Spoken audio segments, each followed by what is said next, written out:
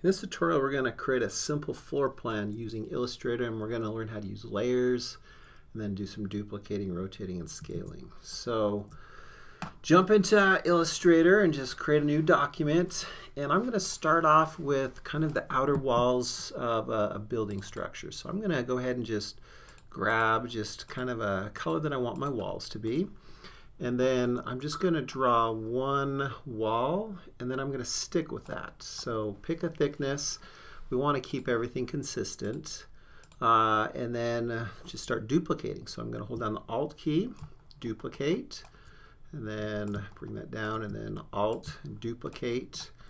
And then I want to rotate this and kind of shrink this. So to rotate, if I go to a corner and rotate, right now it's going to kind of it might snap to it and show 90 degrees, or you can hold down Shift and it'll constrain it. So that's a good way to do that. The harder part of this is shrinking down one of these, because if you start to shrink it down, you might accidentally make it too thick or too small. So Command Z to undo that. And really the best way to do this is to zoom in on it. So I'm going to hold down Alt and kind of zoom in so you can get this middle piece, and then just kind of pull that in, and then use your scroller wheel to kind of zoom back out. You can use a space bar to pan, and then just kind of go back and forth a little bit. So once you get some of these shorter walls, then you don't have to keep doing that. You can hopefully just duplicate from there. So Alt, and then hold down Shift to duplicate, and then maybe do some of the inner walls too, depending on what your floor plan is supposed to look like. So that's the first goal, is just getting your outer walls. Then the next thing we're going to do is jump into your layers. If you do not see this little tab up here for layers, you can also come up to Window and bring up your layers that way.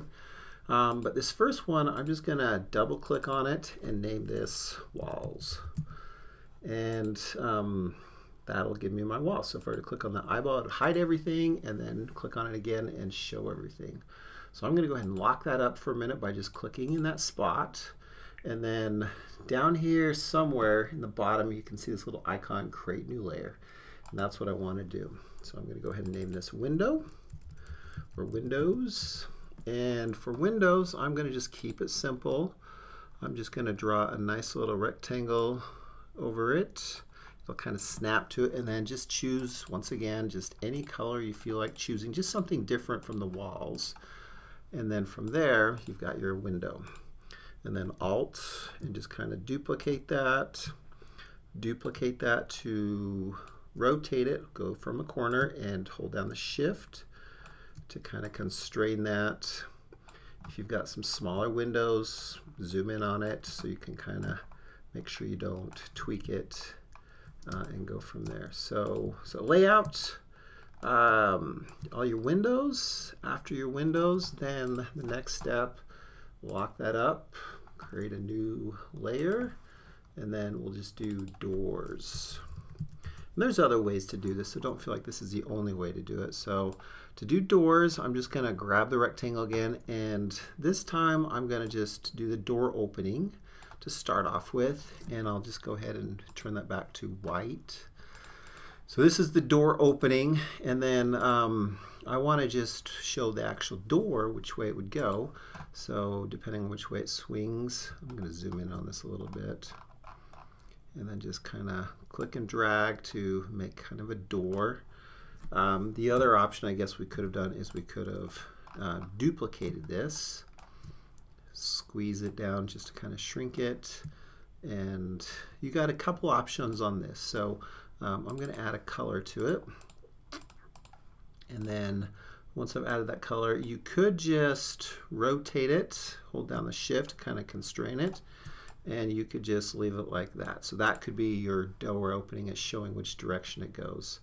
If you want to make it a little bit more complicated, bring it out like this, put it on the corner, and then if you go underneath the line tool, which actually is not showing up, well, there's the line tool, but I want to create this curve, and this is not showing up in my basic tool. So from here, if I go to Essentials and go to Classic, it's going to give you all kinds of new tools.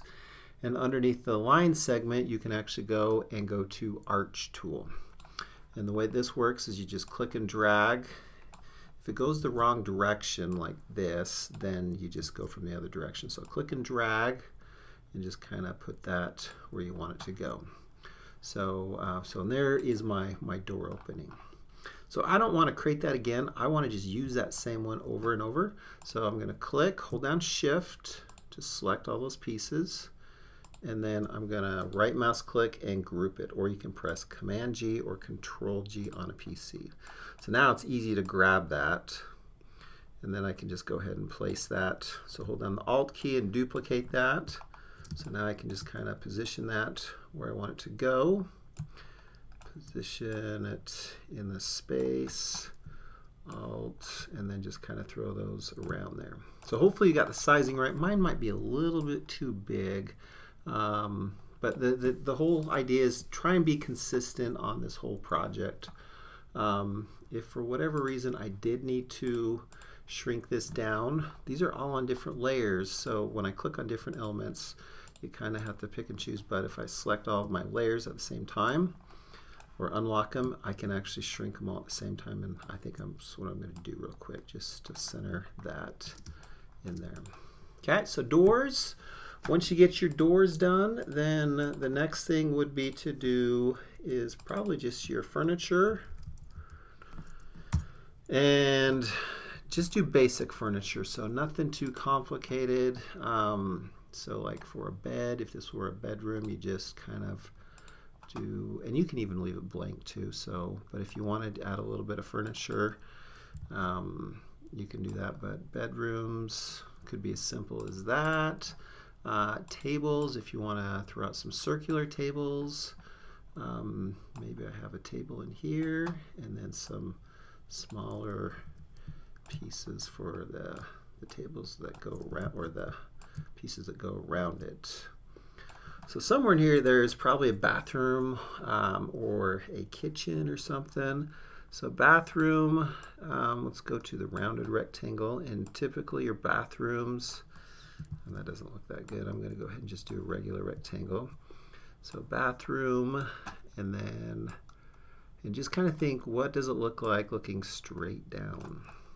So you could throw that in there if I wanted to. Select that. I could even play a little bit with some align tools.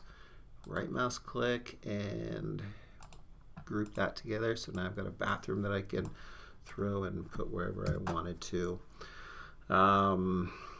Kitchen. So for kitchens, so if I want to put some cabinetry, go into rectangle and probably just kind of throw in some simple cabinetry. So I'm just going to duplicate this to kind of try and keep the same distance. So there's maybe a cabinet. My doors are definitely way too big. And then if you want to do a sink on there, maybe that's where I use my rounded rectangle. And throw in a simple little drain and kind of go there. And now my stuff is getting a little bit too thick on the lines, and that's probably because I shrunk it down, and I probably shouldn't have done that, but oh well. So select that, and then I'll go ahead and align that too in there. So that could be a simple sink. If you've got a double sink, you can do that too.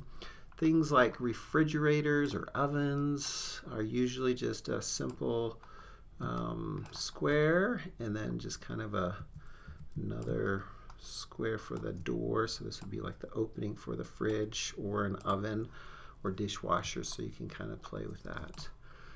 Somewhere in there you might have some stairs, and right now I don't know if I have room for my stairs. Let me move this over here for a second.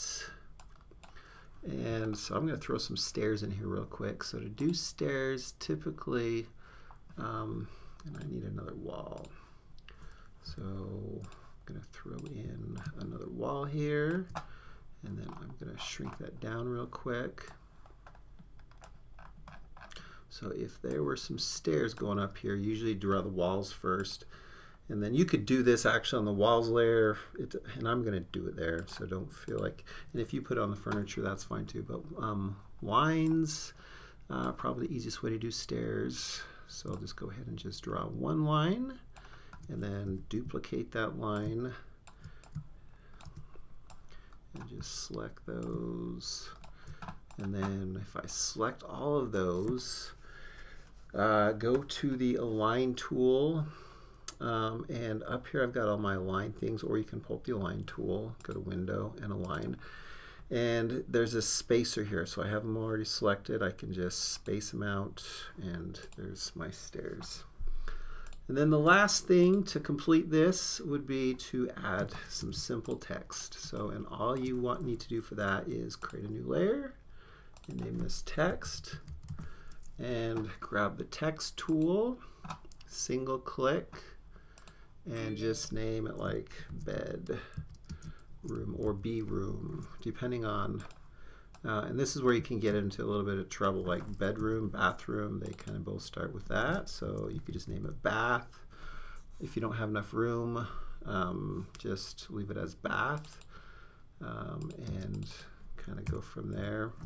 But try and be consistent on this too. Keep about the same spacing if you can, and kind of label those rooms. So if you single click with the text tool, it'll let you click. Don't click and drag, because if you do that, then it just creates this text box, and that's kind of a pain. So I actually just single click and then type. And then once you create one of those, I just clicked on one and held down the Alt to duplicate it, and then went from there. So dining. And there you go. So create your simple floor plan.